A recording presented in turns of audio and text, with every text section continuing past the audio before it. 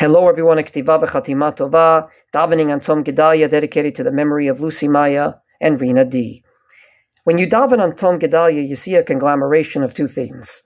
Number one, confession and tshuva and everything else that should be occupying us at this time of the year. And on the other hand, themes that have to do with Tzom Gedalya.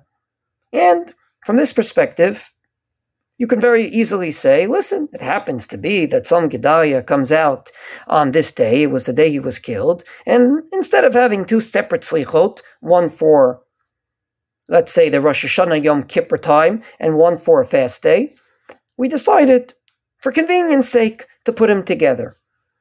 I don't think that the composers of slichot did that just for convenience. I believe there was a subtle message there. And allow me to introduce it with the following theme, not from a book, not from a Jewish source, but from CNN.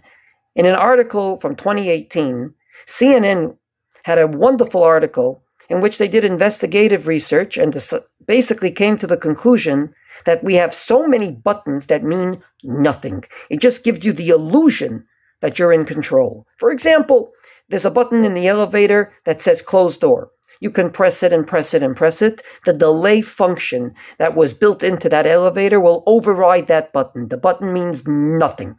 So why is it there? To give you the illusion that you're in control. I believe this is the message of Tzom Gedalya. Namely, we have so many buttons that could have touched us on Rosh Hashanah.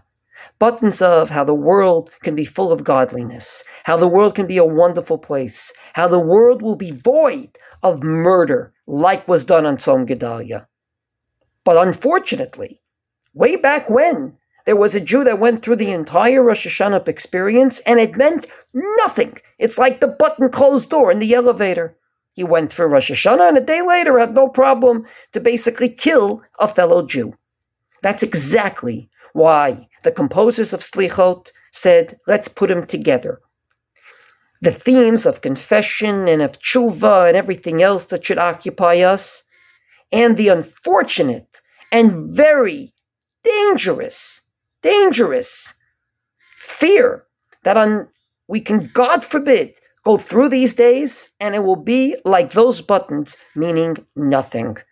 I hope and pray that every single person that went through Rosh Hashanah has buttons that mean a lot, and God willing, when we press them, we will first and foremost never even think that murder is on the agenda, but above and beyond it, we allow that davening to influence us, so all the themes we daven for could be practiced in these very days between Rosh Hashanah and Yom Kippur. Wishing everyone a Tzom Mo'il and a wonderful day.